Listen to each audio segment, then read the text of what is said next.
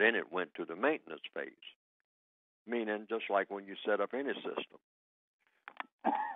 you want that system to be maintained.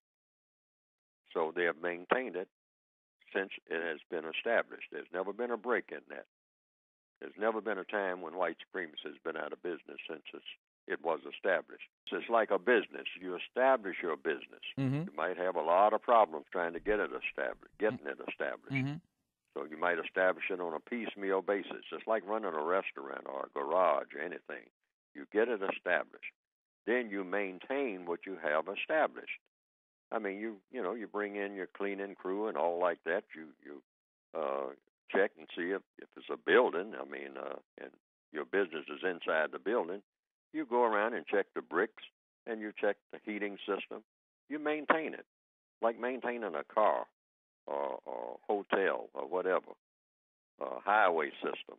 You maintain what you have set up. Like railways, they have to be maintained. A political system has to be maintained. And the white supremacist system is a political system. Based on what? Dominating and mistreating people based on color, the color of the people. Those are people that are supposed to be mistreated and dominated. That's what they're here for. Why? Because we said so, under the system of white supremacy.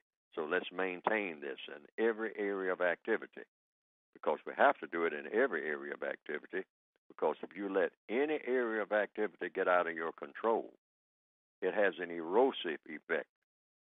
If you let the sexual activity get from under your control, if you can't dominate and confuse the people in their sexuality, then and you let that get out of your control, then that will have a spillover effect into other areas of activity, like religion, like labor, like education, like entertainment even, and of course economics, the use of time and energy.